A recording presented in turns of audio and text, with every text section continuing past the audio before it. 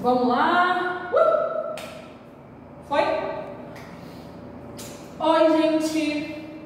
Pro vídeo de hoje vai ser uma ideia para vocês fazerem. Uma ideia não, mais ou menos uma pesquisa, tá?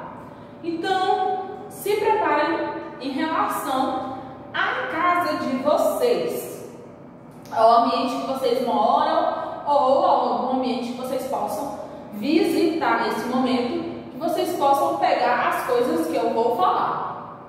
Eu tentei colocar umas florzinhas para tentar fazer menção ao que eu vou falar agora. Então é o seguinte, a gente falou um pouquinho de várias coisas na geografia. Eu tentei levar para o lado do Ceará, para ver se fica mais próximo de vocês, mas hoje eu preciso tentar levar mais perto para a casa de vocês. Lembrando que a gente está tentando levar para o lado da geografia, mas a geografia é uma ciência e como ciência a gente deve lembrar de certas coisas das áreas das ciências sobre a respeito da vegetação. Então as plantas, quando se fala de plantas, a gente sabe muito bem da importância dessas plantas para a nossa respiração. E por isso que a gente gosta tanto dessas plantas e algumas pessoas, não todas, acabam tendo uma certa paixão, uma certa afeição e um certo cuidado com essas plantas, que são vidas. E como vidas, elas precisam de certos cuidados, elas precisam de certas coisas, assim como nós. E elas precisam de água. E o alimento delas, que é o sol. E isso vocês já devem ter estudado anteriormente em outras séries, certo? Lembrando que elas também nascem, crescem, se reproduzem, morrem, assim como nós, e elas precisam de cuidados assim como nós.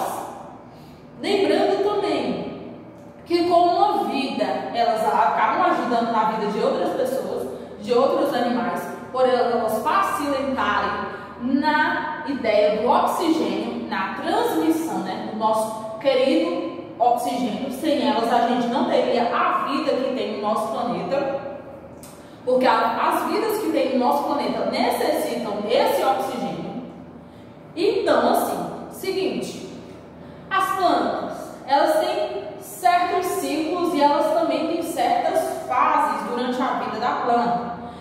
As plantas, elas precisam de certas estruturas, e essas estruturas que são comuns a gente perceber.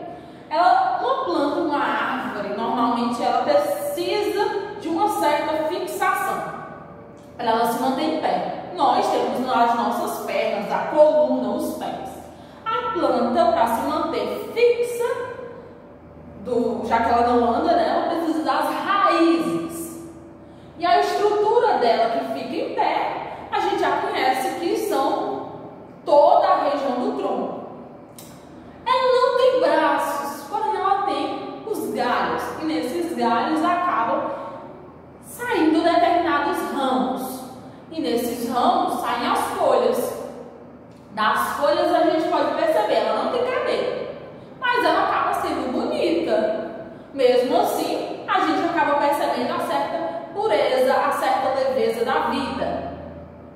As rosas, as flores que acabam saindo, que daí florescem novas vidas. Dentro dessas flores acabam saindo os frutos. Ela se fecha, tem o fruto, dentro do fruto vai ter a semente ou o caroço que vai dar a geração de outra árvore, de outra vida. Existem vários tipos de plantas, vários tipos de árvores, arbustos, gramíneas, de todos os tipos, dependendo do clima, da vegetação, do relevo que ela está e determinado solo que ela vai habitar. Você deve ter determinadas plantas de tamanhos pequenos na sua casa, de pequeno porte. Você vai tentar pegar 4 tipos de folhas ou 4 tipos de florzinhas e tentar pesquisar na internet e explicar um pouquinho sobre esse tipo de vegetação. Você vai tentar ligar ou explicar que essa vegetação ela existe por causa do clima dessa região, ou explicar que essa vegetação que você tem em casa, ela é semelhante ou ela existe por causa de outras questões como o solo. Tenta pesquisar. Vocês devem ver que é comum o pé de peão. Então, se você tiver um pé de peão em casa, por exemplo, é só um exemplo, você vai tentar pesquisar na internet. Não precisa ser um texto de 15 linhas, não. Só um pouquinho mesmo explicando sobre aquele tipo de vegetação. Quem tiver um cactuzinho, explica um pouquinho sobre aquele cactuzinho. Eu não tenho nenhum tipo de vegetação na minha casa, não tenho nenhum tipo de planta na minha casa. Então, você tenta achar 4 plantas que você conhece, ou sua mãe conhece, e tenta explicar um pouquinho daquele tipo de planta, daquele tipo de vegetação. A atividade de hoje é um tipo de pesquisa que você deve se lembrar um pouquinho lá das aulas de ciência sobre o solo e um pouquinho também nas aulas de geografia sobre o clima. Você tenta lembrar, associar para você poder fazer a sua pesquisa, certo? O vídeo de hoje vai ficando por aqui.